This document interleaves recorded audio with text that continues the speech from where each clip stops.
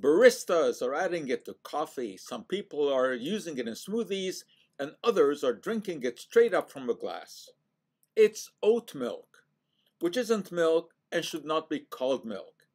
It is commonly understood that milk comes from a cow, and some people may get the impression that oat milk is milk to which oats have been added.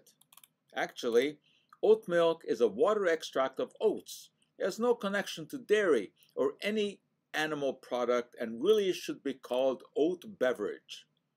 Why has it risen in popularity? Clever marketing by producers capitalizing on concerns raised by some anti-dairy activists about the, quote, healthy aura of cow's milk and, in their view, the mistreatment of dairy cows. While the dairy industry may indeed be overzealous in promoting milk as a nutritional wonder, it is not a poison to be avoided, as some alarmists suggest. Oat milk is not hard to make. All you need is a cup of rolled oats, 3 cups of cold water, cheesecloth, and a blender.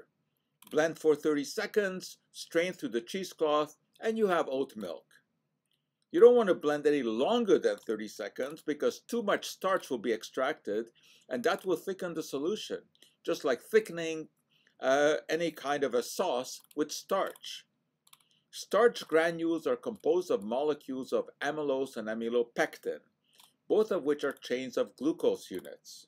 In amylose, the chains are straight. In amylopectin, they're branched. When the starch granules absorb water, they swell, eventually bursting, and then they release amylose into the surrounding water.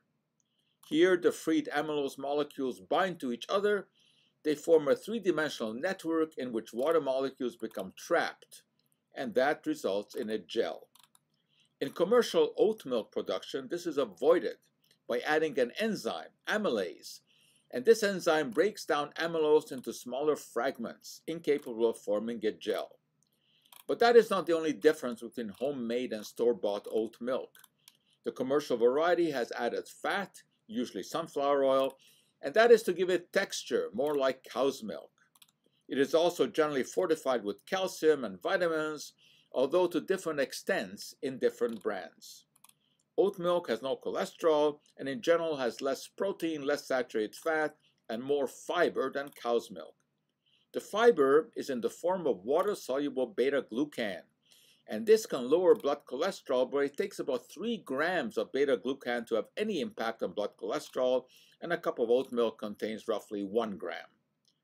Cow's milk has a greater variety of vitamins and minerals, but that doesn't make much difference in the context of the overall diet, except possibly for children. Oat milk has less sugar than cow's milk, and the absence of lactose makes it suitable for people with lactose intolerance. Neither cow's milk nor any plant milk is an essential component of the diet. Consumed in moderation, neither is likely to have a significant impact on health. However, plant milks come out on top when it comes to environmental impact. Their production releases less carbon dioxide and uses less water. And also, it uses less land. As far as taste is concerned, well, that's a matter of taste. That for today is our Cup of Joe.